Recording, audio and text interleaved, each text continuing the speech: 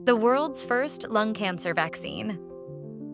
This could be history in the making. The world's first lung cancer vaccine, called BNT116, has just entered clinical trials across 7 countries, including the US, UK, Germany, and Turkey.